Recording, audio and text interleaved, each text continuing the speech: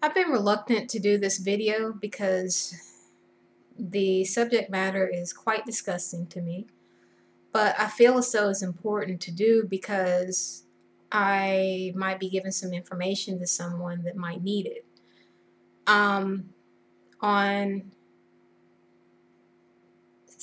on a couple occasions, I'll say about, let's see, one, two,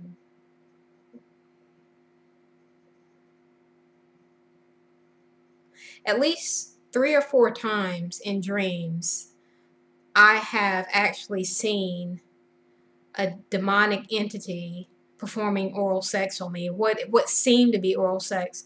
But I now realize that they were drinking my menstrual blood.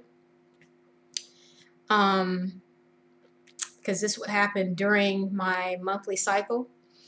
And, growing up, I would watch the vampire movies, and, I figured it was, fiction.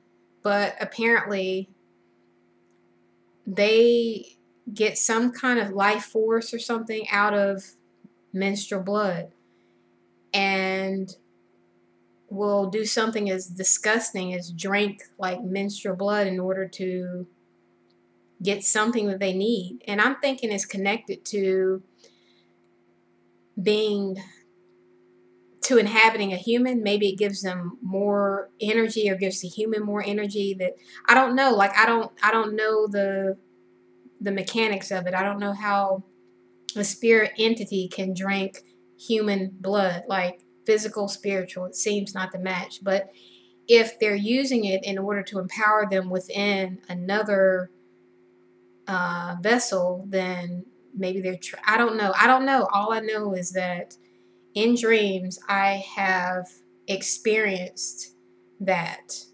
And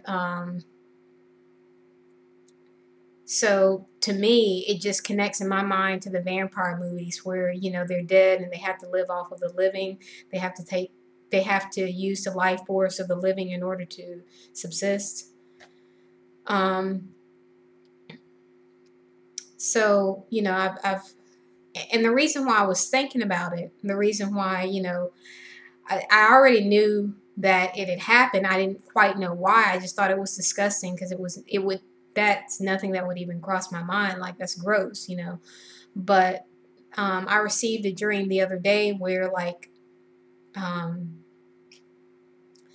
I don't know, like, I feel as though I was being made to think that I tasted good, like, almost like, oh, you're good tasting, like, to kind of suggest something to me, maybe to open myself up to be a meal to a demon. And so I started researching it, and I started seeing, what I had seen, the color of the liquid that I was shown, and it was a dark reddish color that I was being shown. And so that's when I came to the realization that their their main concern in displaying that is to get me open and maybe even sexually inclined to allow for them to do that to me.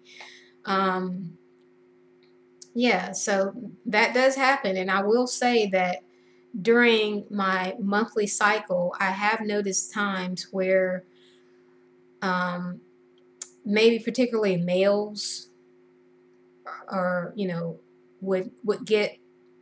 would act bizarre, like strange, like demonically possessed kind, or want to be like close to you or close to me.